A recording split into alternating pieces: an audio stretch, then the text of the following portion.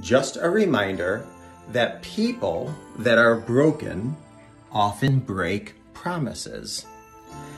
Healthy, happy, healed people do not intentionally, unintentionally, blatantly hurt themselves or go out of their way to hurt others.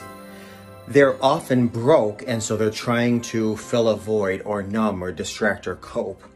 And so oftentimes we get traumatized by others' behavior, especially when it comes to betrayal, because betrayal is so personal. And we're like, why wasn't I enough? I could have done this. I could have been better. I could have lost weight. I could have not yelled. Whatever. And what's interesting is that it's the person who went out and made these decisions are broken. So I don't care if you're a top model, CEO, multi-millionaire, Vanna White 20 years ago. It doesn't matter.